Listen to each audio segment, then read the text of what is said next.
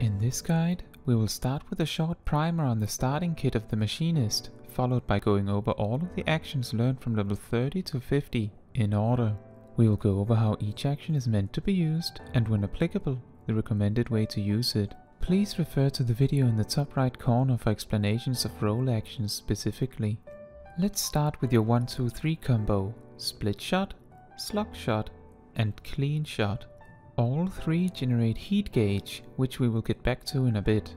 Clean shot is particularly important as, at this level, it also serves as your hardest hitting attack. When nothing else takes higher priority, you want to make sure to go through this 1-2-3 sequence as your weapon skills. Most of your other weapon skills don't cancel your combo, so it might be useful to know that you can leave a combo without building on it for 15 seconds before it cancels itself. Spread shot is your area of effect, or AoE for short, option. For 2 or more targets, spread shot is superior to your 1-2-3 combo. Spread shot does cancel your 1-2-3 combo however, so if you can use clean shot, it is better than spread shot on 2 targets. On 3 or more targets, you should just use spread shot. Hot shot does not cancel your combo and does a decent amount of damage. For now, it is simply a weapon skill with a cooldown, which you should make use of whenever it is available. Now, let's talk about the heat gauge. Whenever you use certain actions, you generate 5 heat gauge, up to 100. These actions are split shot, slug shot, clean shot and spread shot. When you have at least 50 heat gauge, you have access to the ability Hypercharge. This action makes your single target weapon skills do 20 more potency worth of damage. Make sure to Lateweave it to make sure the 8 seconds cover at least 3 weapon skills due to the global recast time of 2.5 seconds. Abilities can be used while your global recast timer is ticking, but using any action always incurs an animation lock of about half a second when no other action can be issued, so try to make sure to use your abilities between weapon skill uses. This is known as weaving. It is usually possible to fit 2 abilities between 2 weapon skills. Lateweaving is the concept of delaying an ability as long as possible after a weapon skill without delaying your next weapon skill to make sure the buff granted by the ability covers as many weapon skills as possible. If you want to learn more about weaving in general and much more, I would refer to the video in the top right corner. Now, let's look at some of your other abilities.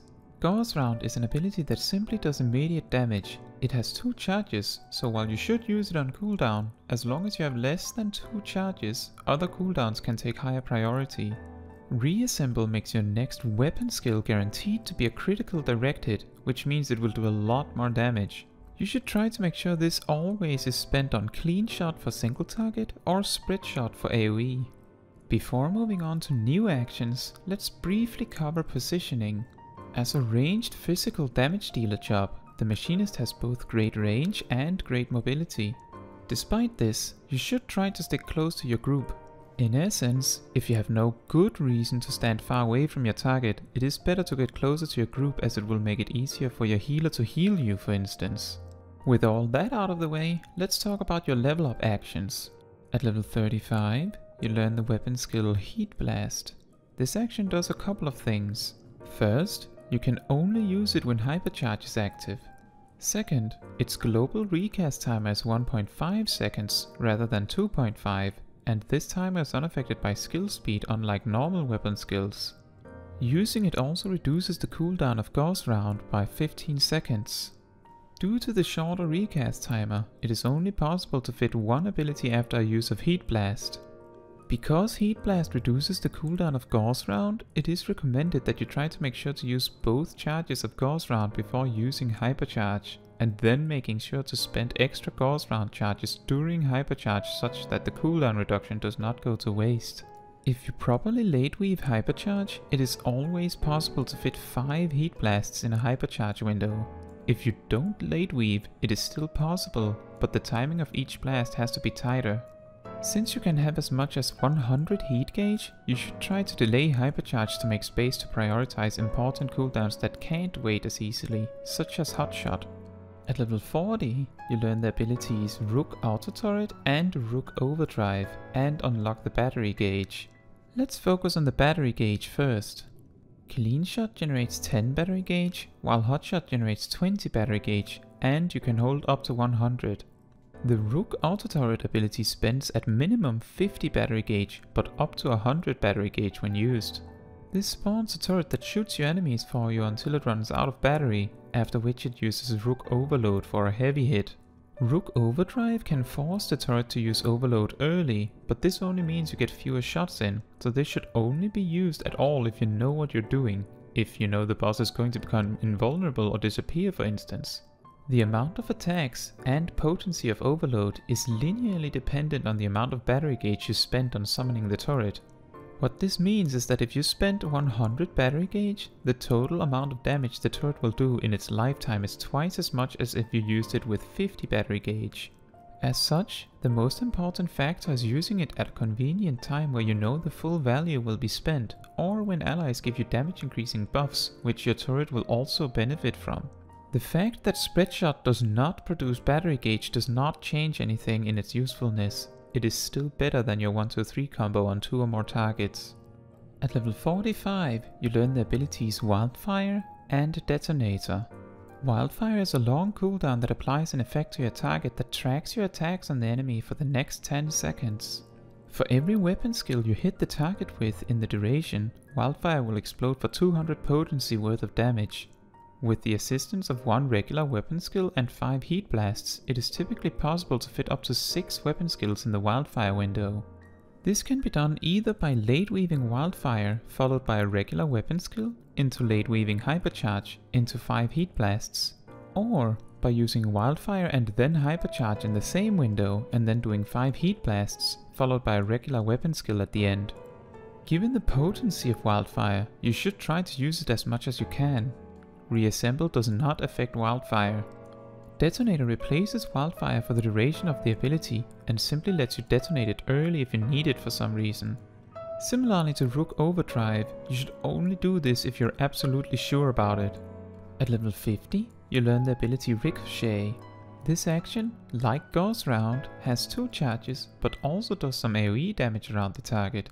Heat Blast will also reduce the cooldown of Ricochet by 15 seconds per use. So during hypercharges, it is important that all charges of both Gauss Round and Ricochet are spent. You should also make sure to alternate using Gauss Round and Ricochet during hypercharge, such that neither one refreshes completely. Ricochet should be used on cooldown just like Gauss Round. Let's round off by covering single target and AoE attack rotations. For single target, you want to make sure to use Hotshot as close to its cooldown as possible. Due to its cooldown scaling with skill speed, it is typically available on every 16th weapon skill, with a set of 5 heat blasts being equivalent to 3 regular weapon skills. Use Gauss Round and Ricochet on cooldown in between weapon skills. Remember, you can fit 2 abilities per weapon skill. Use your 1-2-3 combo Split Shot, Slug Shot and Clean Shot to generate battery and heat gauge. Make sure to use Reassemble on Clean Shot and as close to on cooldown as you can. When you have at least 50 battery gauge, you can use Rook Auto-Turret to do extra damage. Wildfire should always be paired with a Hypercharge window, so while it should be used as close to on cooldown as possible, make sure to always pair it with a Hypercharge window. Additionally, unless you pair Wildfire directly with Hypercharge, it should be late-weaved. When paired with Hypercharge, use Wildfire first. Try to always late-weave Hypercharges, followed by 5 heat blasts. Try your best to make sure you don't have any Gauss Round or Ricochet charges when you enter Hypercharge, and then alternate spending them during the Hypercharge window so that the cooldown reduction isn't wasted. For 2 or more targets, you replace your 1-2-3 combo with Spread Shot. In fact, you may not even want to use Hotshot depending on circumstances, since its only benefit over Spread Shot is the battery gauge gained. Reassemble should also be used on Spread Shot during AoE encounters. On 2 to 4 targets, you can use Hypercharge and Heat Blasts on AoE, as the damage of Heat Blasts, combined with their faster fire rate and the Gauss Round and Ricochet attacks, will do more damage than Spread Shot. On 5 or more targets, you don't use Hypercharge. Remember to make use of your roll actions such as Head Grace to interrupt interruptible spell casts. Watch out for the pulsing cast bar. Use Peloton while not in combat to assist with extra movement speed. Thank you for watching. If you have any questions or anything to add, please leave a comment down below. Fun fact, Before Shadowbringers, Wildfire scaled with the amount of damage you did during its window, rather than the amount of weapon skills you used. This led to a lot of cooldown stacking back then.